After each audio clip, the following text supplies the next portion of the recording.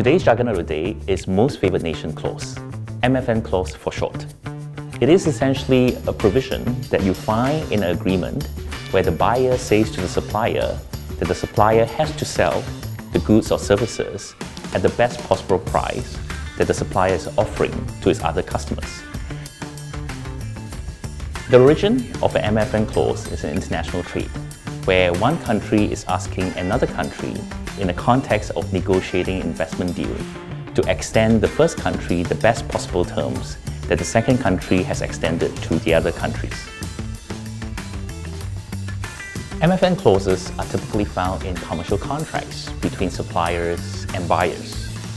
Now, the problem with MFN clause is that it has the effect of harmonizing the price that the supplier is supplying to the customers, which is why it is also sometimes called a price parity clause. Now, regulators get a little bit nervous because price parity clause has the effect of harmonizing prices and limiting the competition in the downstream markets.